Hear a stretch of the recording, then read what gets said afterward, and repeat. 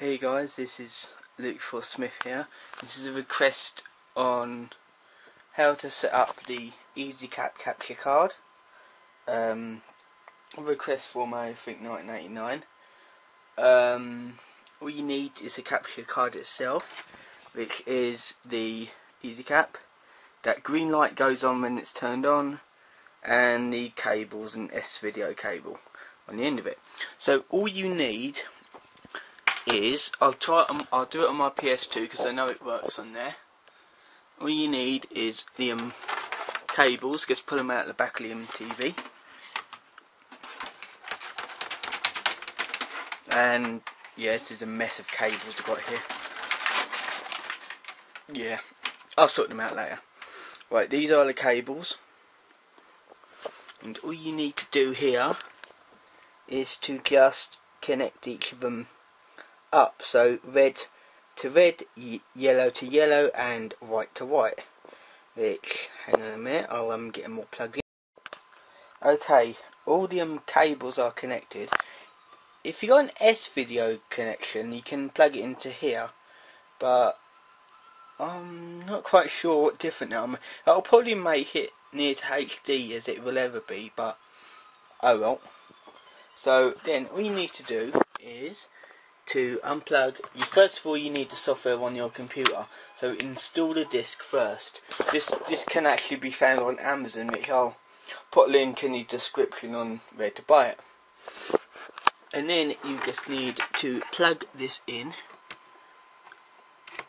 and then that will come up, and then it will register it and everything like that. So now I will go over to my desktop and start it up. So see you guys at the desktop. Okay, now we're at the desktop. We want to find the software. So I think it's this one, Unled Video Studio. So we double click on that. Now, for some reason my one, I think it might work on yours, but EasyCap is quite oldish now, so it may seem to crash, but it's never failed to me on the recording, apart from audio problems. That's the only problem. But, right, we go to Movie Wizard. What you need to do is, the only problem about this is, if you want to do it with commentary, you have to have an audio software like WavePad, as seen down there. This one, or you can't see my mouse for some reason because it's I think I disabled it whilst recording. So back. Okay, now you need to click on. Well, actually, before you do that, it'd be a good idea to turn the actual console on. Right. First of all, you want to click on capture.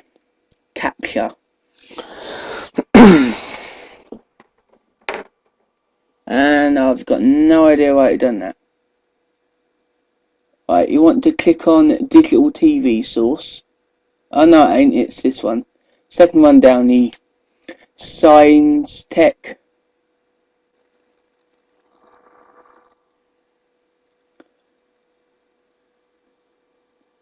It should come up, because this is another problem of the EasyCap. Oh, there it is. Right, it has come up now, and in order to set it up even more, go to options, and this is how I do it. Capture options. No, not that one. Right in. It's video and audio. Yep. Click on input source and then go to video compositive, and then it's PAL, and then if on audio device, if you want it to capture the console audio, the game audio, then click on microphone USB audio interface. But if you don't want game audio and you just want your voice, which will make commentary a lot easier for you, so you don't have to record commentary, click on your microphone, which is the top one. So let's go to this one, and we go under here. Now this will not record my voice, it will just record the game audio. Then you'll have to either record your voice at the same time, which I have trouble with, or do post commentary. And then you've got to edit, which is a bit difficult. So my advice to you is do it in post commentary, because then you can like edit it easier. Okay. Got to find my controller. I don't know where it. Oh, here it is. Okay. Now, this has still got the disc read error. I'm still trying to get that Resident Evil 3 disc working. But anyways, all you need to do is click on capture video. And then it will start capturing as soon as the timer goes up.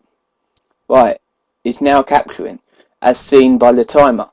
So, record your session. Do the recording session for however long you like. And then click stop capture. And then it should appear on the little drop down box below. And after that, well, sometimes another thing of this is the codec. Gets the codec wrong. So if you do like live commentary or want to do post commentary, if the codec gets wrong and you can't put it into Movie Maker or Camtasia or Sony Vegas, that means you can't edit it, which means you have to upload it the way it is or re-record the entire session. Right, so here is my video, and then just press play. And now it's actually playing up. So you can look at it, and then, well, you can edit it on here, but I don't use this for editing. I only use this for like doing recordings. So then you want to click on the exit button. Are you sure you want to exit? Yes.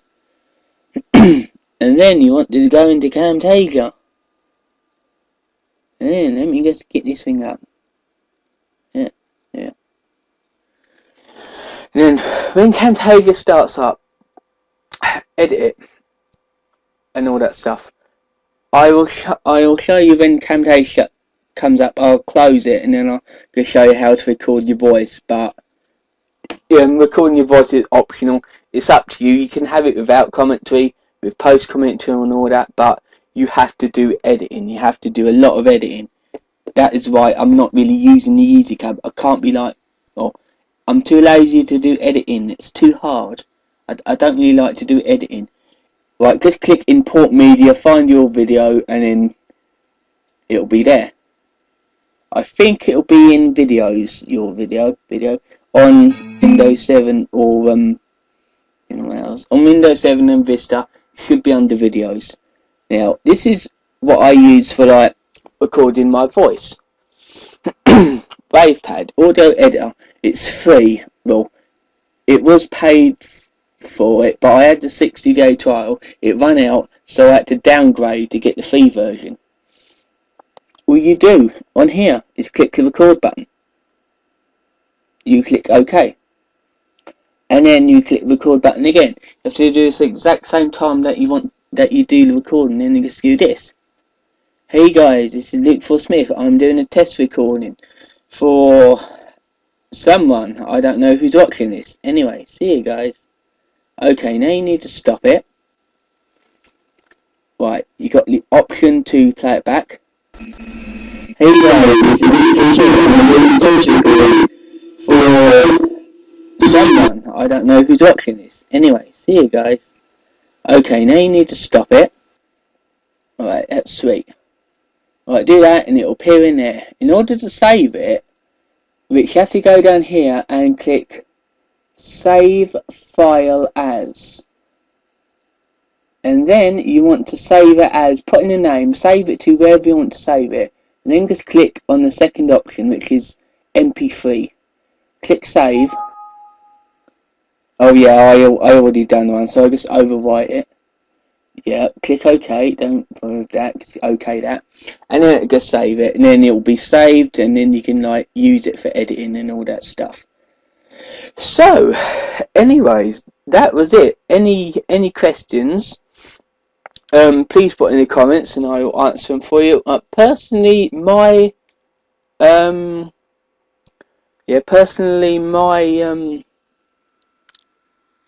Thoughts on this? It not very good. I'm not quite keen on it myself. I bought it. It cost about $6.99 off of Amazon. It was good. I mean, but sometimes the codec gets wrong and you can't edit it, and you can't add audio to it, and then sometimes it crashes and it's awkward. So, but I have got a Dazzler and that doesn't record very good for me either. I'm guessing it's my computer, but I'm not quite sure what it is. So, my advice to you is buy a good dazzle. Now there's different types of dazzles, but my advice to you is like buy a HD something, save up your money, buy a good capture card, because I'm guessing this is why that was so cheap. But it does work. I mean, I've actually made test videos, it worked, but it sometimes works and sometimes don't for me. So yeah, it's completely up to you. This is just a video like showing you how to do it. So anyways, I was Luke Smith, and we'll see you next time, guys. See ya.